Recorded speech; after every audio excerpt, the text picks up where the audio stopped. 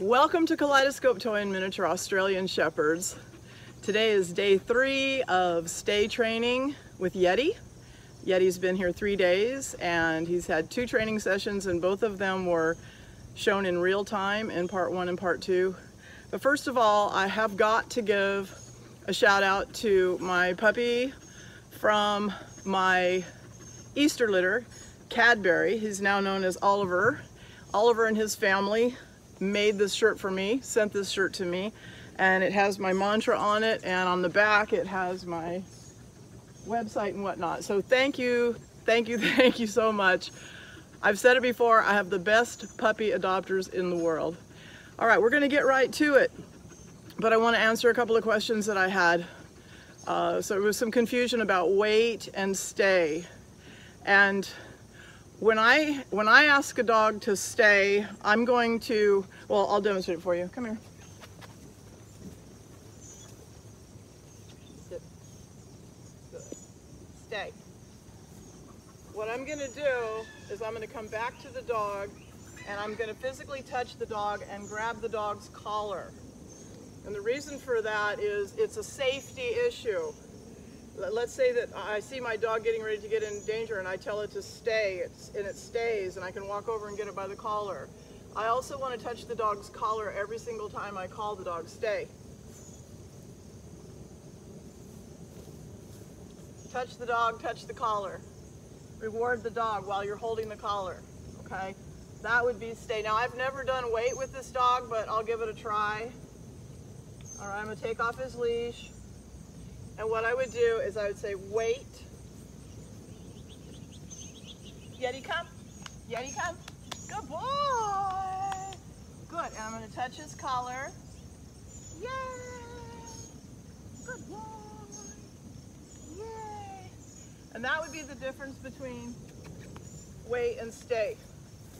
Now, you don't have to call the dog to you to come.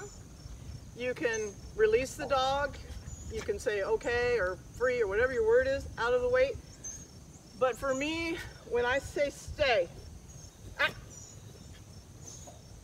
stay. See, this is why I don't train both of them at the same time. Stay. I'm going to come back and touch the dog. I'm going to grab the dog by the collar. And that's why I train stay first, and I train stay first and then I train wait later, because if you train both of them at the same time, you can see it creates confusion. But I just wanted to show you the difference. So Yeti's coming along nicely. He was also not real good at following me on the leash, so I've been working on that. Come on, let's go. Good. Good boy. Good boy. Yay. So you can see we're getting a lot better with that. And I literally did that for like 2 minutes before we started recording. I did it for 2 minutes. So really, dog training is about communicating clearly and being really consistent and evaluating each dog as an individual and finding out how that dog learns. Now, this dog is so food motivated that there's no way I would use food with this dog, because all he can think about is food. It was so wet out here, I thought, well, I'll teach him a place command really quick, and he can get up on an elevated surface and get off this wet grass. And with place command, I flip treats on it, let him get on and off of it, because it's a little scary. This dog loses his mind, I found out, if you bring out the food. So I would never train this dog with food, because that's all he can think about. But I'm going to show you where we're at with the stay. Come here.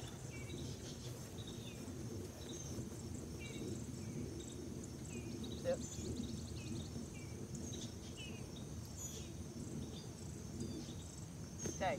Stop. Stay. Stop. Stay. Stay. Stay.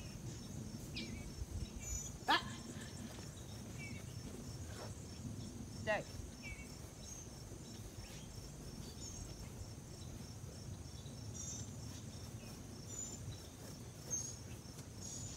Very good. Stay. Stay. This is actually the first time I've done it off leash.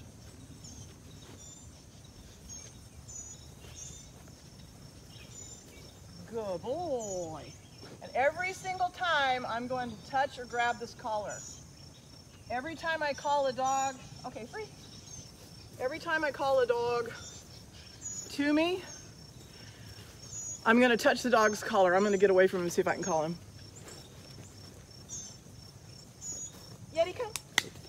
Yay, come here. Oh, what a good boy. You're the best. You're the best. And I've got him by the collar. Yay, okay, free. Good.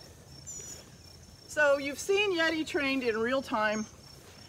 We started out with walk when I walk, stop when I stop. and then I started the stay on the long line. I started the stay with staking it down. And then today is an off-leash stay. Now, is he trained completely? No, he is not. This is the very beginning stages. But he definitely has a good concept of it. So anytime you think that your dog is stupid, stubborn, whatever it is that you're thinking, it's really the handler. And not to be harsh, but what we have to start thinking about is, how am I not communicating clearly to my dog?